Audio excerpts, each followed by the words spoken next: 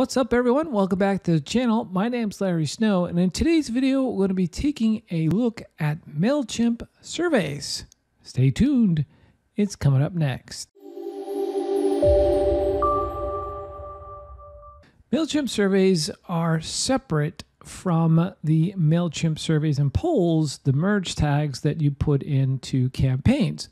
Mailchimp surveys stand alone by themselves, and they are shareable out on social media, in campaigns, and landing pages. So let's get started. The first thing you have to do is go to your audience tab and go down here to surveys. So to create a survey, you click on create a survey, but I've got one started already, so let's take a look at that.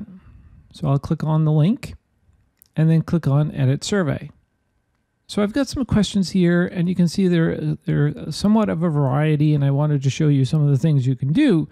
So you can ask a rating scale, you can ask checkboxes, you can ask radio buttons, you can put in an email address, and that's pretty important. We'll come back to that one in a second. So to add a question to your survey, you click either at the top when you're just starting, or since I've got some questions already in, I click on add a question.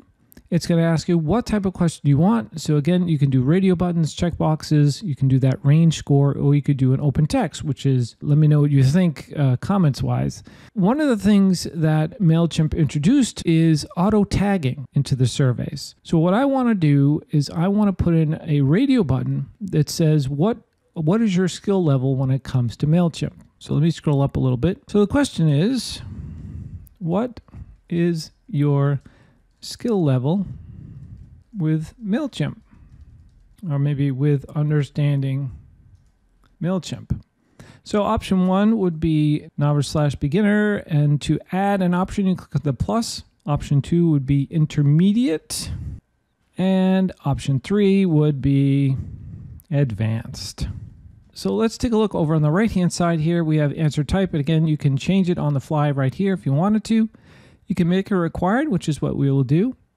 You can toggle an other option. So for this, we want to look at auto tagging. So we want to switch that on. And then we're going to click on manage tagging, and we can create tags for each of these answers. Now, why is this important? Well, I want to get a better sense from my audience, or maybe from external audience, what is their skill level with Mailchimp? And how I would use this is, well, I'm going to segment out people who are more novice and send them more basic type of things on Mailchimp. How do I create campaigns? How do I do simple automations? Something like that, versus intermediate or advanced. So that's how the tagging comes into play, and something that I would recommend. Now, I wouldn't add tags to every question. So make sure you're being precise on what type of tagging you want to do. Make sure it's these type of questions that they're answering, so that you can easily segment out to further either market or communicate or give knowledge to your customers, clients, or people in your audience. So we can create a novice. I already have that one in there. I can go in and create intermediate, click create, and down here and do advanced and click create. All right, so we've got novice, intermediate, advanced, and click save. So I've got that tagging set up for that particular question. It is required.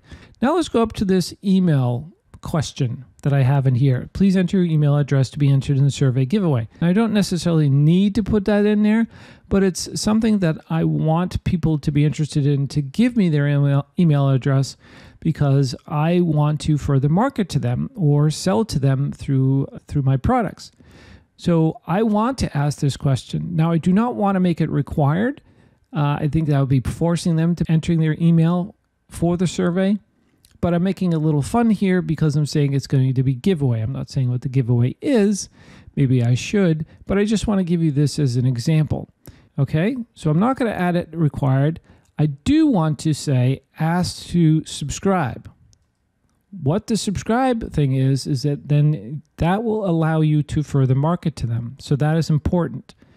So just because they enter their email address for the giveaway, they necessarily do not want to be added to your email list. So make sure you click off ask to subscribe. Okay? So you could say, please subscribe to the SMS newsletter.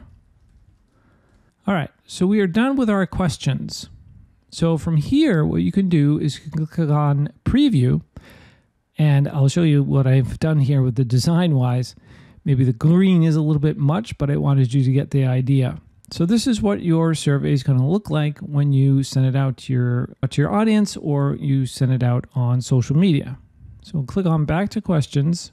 So we can either finish later, preview, or continue to design. So this is where I added in some of the branding elements. So you can do a logo at the top here, or any other type of image you want. I just decided to use my logo. You can include the Mailchimp badge. Some of you, because this is a paid account, you might not have this option. In the custom messaging, you can customize the description, so you can add a description at the very top below the logo. I did not do that. You can change the button label, which I did change. Before it said submit, I changed it to submit survey. Then I also put in a custom confirmation message. Thank you for taking the survey. Please visit the SMS blog. I have a link in here to my website after they take the survey, which I think is a pretty good idea. I did not customize the survey message when it's closed, or the required response message. Under styles, we have a background color, which is that ugly green, and the button color and button text. Okay? Then we can click on review. So we have a survey title. If you do not enter a survey title, you can enter one here. Basically, that's just letting you know what it is on your end. Then we can also select the audience. Now, if you have more than one audience, you want to do that here, because that's important when it gets to reporting and tagging. You want to make sure you're selecting the appropriate audience if you have more than one. You also have the option of adding survey feedback with inbox. If you're not familiar with the Mailchimp inbox, there's a video up here that you can go check out and learn more about that. And you can also opt in for daily summary. I've got both of those off. We'll click on continue. All right, so Mailchimp says you're almost done. Now you can share your Mailchimp survey to start collecting results. That's a mouthful. And again, you can go back to edit your survey anytime. You can view the preview page. So you have a few choices here in order to send out your Mailchimp survey. You can share it in a campaign or automation. You can share it anywhere by creating links and send a website, text, chat, just send out the link. You can share on Facebook, and you can share on Twitter. So those are your 4 options. If you scroll down a little bit, you can turn the survey on or off. Again, if you turn it off, it'll say that the survey is closed to the people who click the link. And you can also edit the survey again. Below that, you get results and responses. So what we want to do in this demo is we want to share it in a campaign or automation. So we'll click on that link. They're going to give us our URL, and it says it's already copied. So from here, what we want to do is send out a quick campaign. So we'll go over to our campaign tab, and we have all of our campaigns. We're going to click on create a campaign, and we're going to do an email. Regular email. We'll call this Mailchimp survey. Click begin. I'm going to edit the recipient so it's only sent to me. We will personalize it if we need to. Go down to the tag, and we'll say first name, click save. So it's only going to me. From name, subject name, we would so appreciate your feedback. There we go. We value your input would be the preview. Click on save. Design the email. It's going to be pretty basic because this is just a demo. Go down here to the basic. Edit out this. Okay, so I've done a really basic edit on the text. We'd really appreciate your feedback. Please take a moment to complete the survey.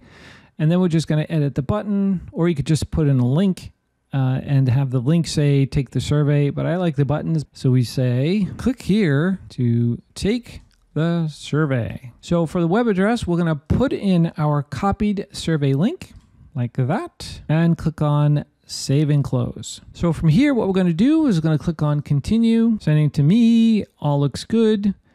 and we'll just send that now. So here is our email that we just sent to myself. We'd really appreciate your feedback. Please take a moment to complete the survey. We're going to click to take the survey. I'm going to do an incognito window. Okay, so let's just do the fill this out. How did you hear about Mailchimp? I'm going to say recommended to me. This is more than one, so we could do Google search. And if we did other, we could just do direct, something like that. I'm satisfied with the tools and options that Mailchimp provides. I strongly agree. I can enter my email address, okay, and also check on that. Please subscribe to the SMS newsletter. And what is your skill level with the understanding of Mailchimp? Remember, this is our tagging component. So we're going to say advanced and click on submit survey. Here's our thank you message with our link to the SMS blog. So we can click on that if we wanted to. But for now, let's go take a look at the report. So we're back into campaigns. We scroll down here to click on surveys. Here's our Mailchimp survey. We can click on view report. And here is what I filled out. Right here, it says Mailchimp survey. That's the name of our survey. Has collected 1 response. And we can see it line by line, each question answered. And if we scroll down to our tagging setup, which is our question 5, if we click on the answer here, it'll say Lawrence Snow has responded. And if I mouse over Lawrence Snow, you now see that I have the advanced tag added to my name. Thanks so much for watching. Hopefully this has given you some insight on how Mailchimp surveys work. If you have any questions, post them in the comments below and I'll get to answer them as soon as I can. Thanks, take care, and I'll see you in the next video.